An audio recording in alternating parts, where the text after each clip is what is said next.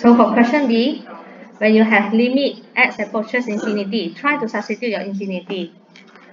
When you substitute infinity, infinity times 3 minus 1, infinity. Infinity squared times 60 minus 9, also infinity, so IDF.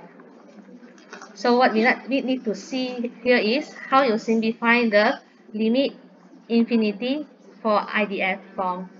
So you have square root. Alright, so we will follow the square root. So under the square root, you can see you have the highest x is x squared.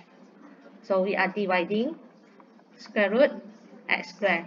So together under 1/3 under the same square root, divide by x squared.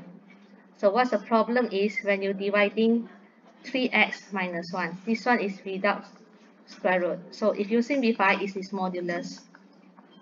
The simplest form will be positive x and negative when it greater than 0 or less than 0.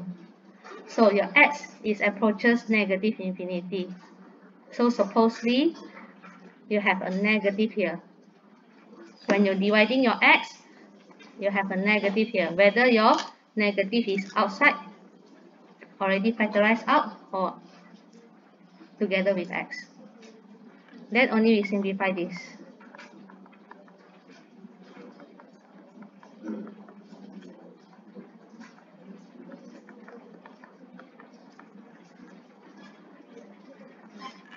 Then substitute your infinity.